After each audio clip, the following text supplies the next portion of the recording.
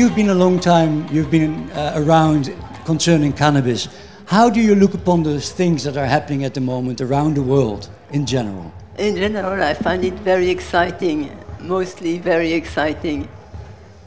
And why do you think it's so exciting? What is... Because a movement has started which is spreading around the world. And this, I remember the end of the 70s when we really believed that cannabis prohibition was coming to an end.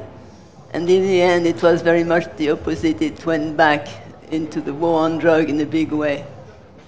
And now, finally, I am going to see it happen. Not the way we would have hoped for. Exactly, because you're already saying, what do you think is wrong with the moment, with the things that are happening in your, from your point of view? What's the threat or what's the danger? It's not so much a case of what is wrong with what's happening, but how would we like it in an ideal world? And in an ideal world, we would want to have no rules or regulations regarding cannabis. Like we have no rules or regulations about growing tomatoes and eating them or selling them. Yeah. That would be ideal. Yeah.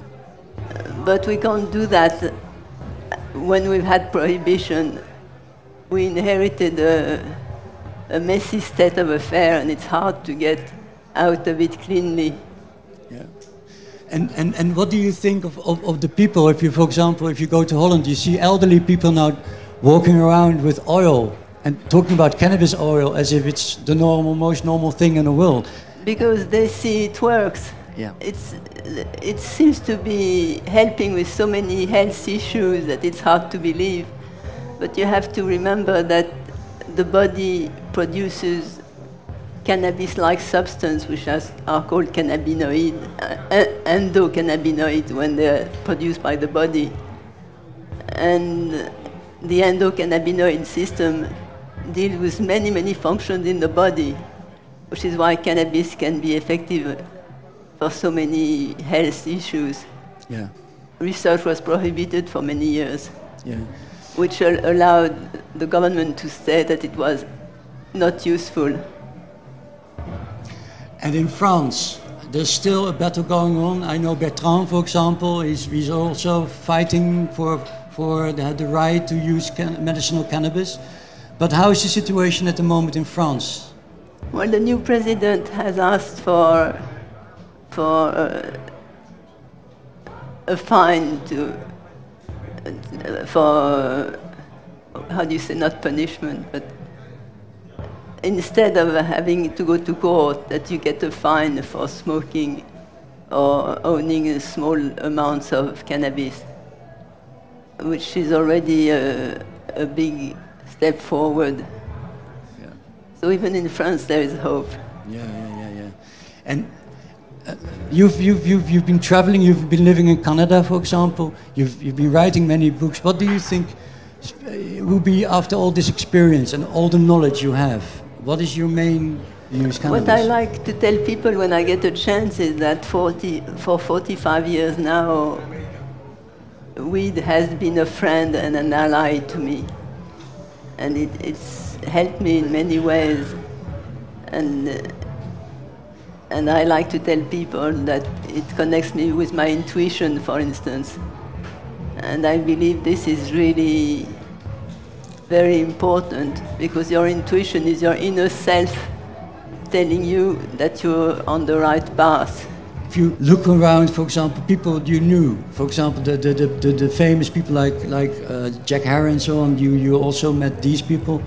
What is the biggest task if you want to succeed in the cannabis industry? Well, more and more I believe that the most important thing I can do is tell people about my own experience, because that's the only thing I can talk about better than other people.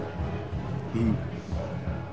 And I believe that science is overdone, because scientific results are bound to become outdated and replaced by new scientific data. So I turn away from science and I turn towards subjective experience, telling people what you know because it's your experience.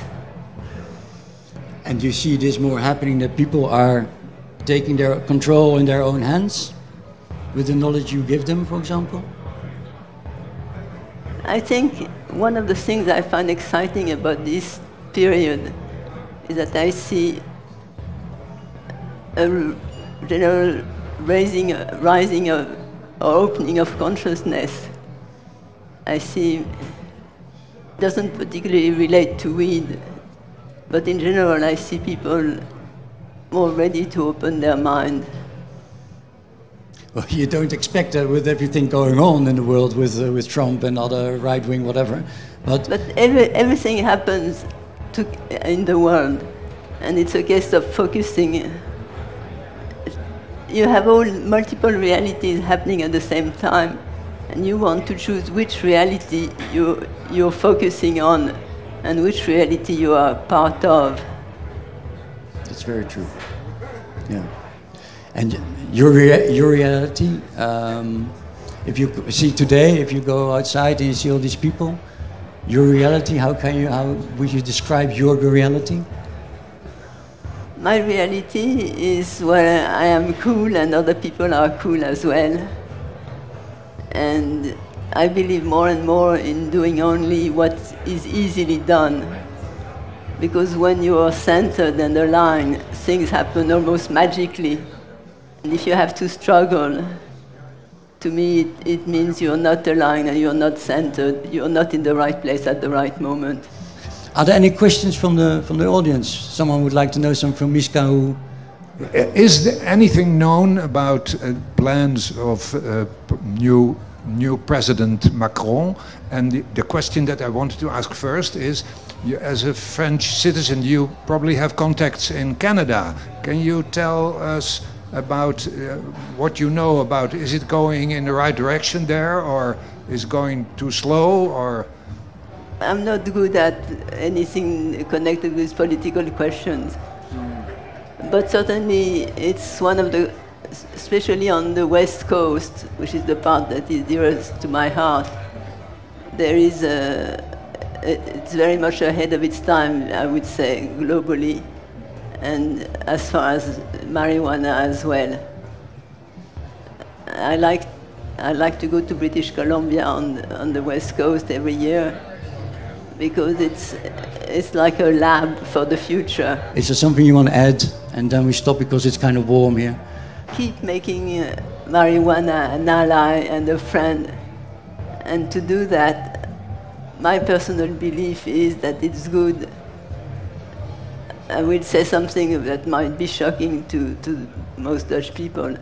I would say that it's good to separate tobacco and weed. If you smoke tobacco, smoke tobacco. If you smoke weed, smoke weed. Have tobacco in one hand and weed in the other, so that you know when you want to smoke tobacco and when you want to smoke weed, rather than have them together. That's one thing I would say. Okay. Also, talking about what I like not to smoke every day and to really smoke when I smoke, so I really feel it. Thank you very much, Michka, and enjoy today. Thank you. Thank Michka. you.